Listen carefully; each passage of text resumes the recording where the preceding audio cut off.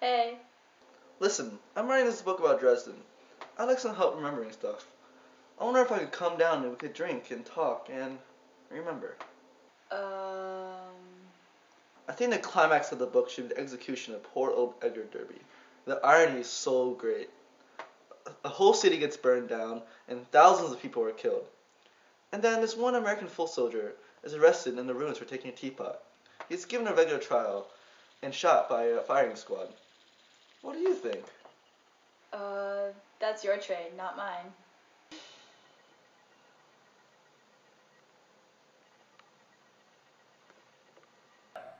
All that's happening now, more or less. One guy I knew really was shot in Dresden for taking a teapot that wasn't his. So it goes. It was during my sophomore year at the University of Chicago when I was drafted. I was only 20 years old. We were flown to the outskirts of Germany, where I was captured and put in a slaughterhouse. Months later, after America won the war, we were flown back to a rest camp in France, where we were fed until we were all covered with baby fat.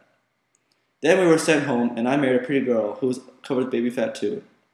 And then we had babies.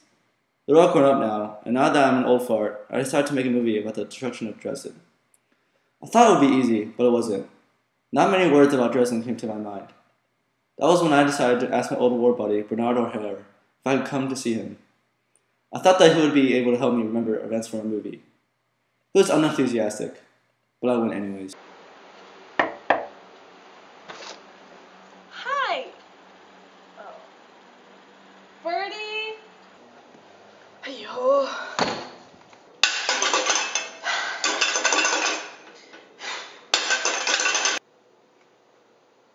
Did I do something? It's okay. Don't worry about it. It's not about you. Alright. Anyway, remember the German colonel in the boxcar?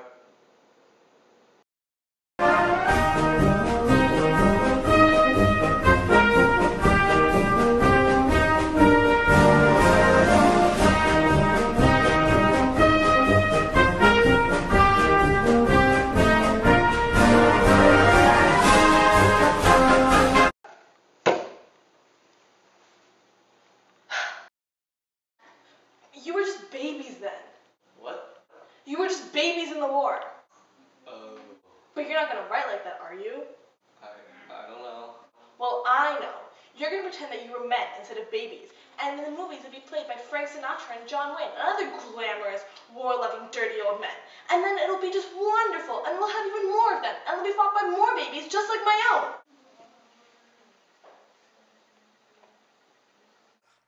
So then I understood.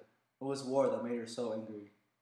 She didn't want her babies, or anybody else's babies, killed in wars. She was afraid that I would use my movie to glorify the war in a way that would mask the fatal effect it had on children.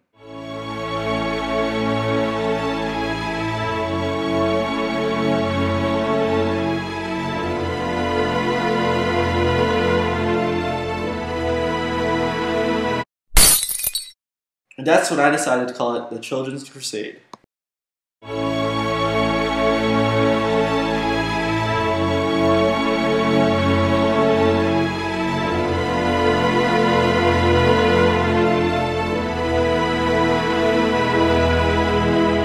The irony is so great.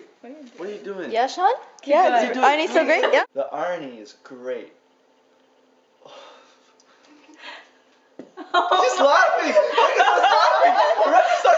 Can you stop laughing? I'll make sure this is the last one. I'm not gonna mess up anymore. Alright. The irony is so great. The whole city gets burned down and thousands of people are killed. Shit. God damn it. Way to go, Sean! Yeah. Wonderful. And then. Wait, then you No, see wait. my hand. Okay, fine. Put the paper in front of it. Okay.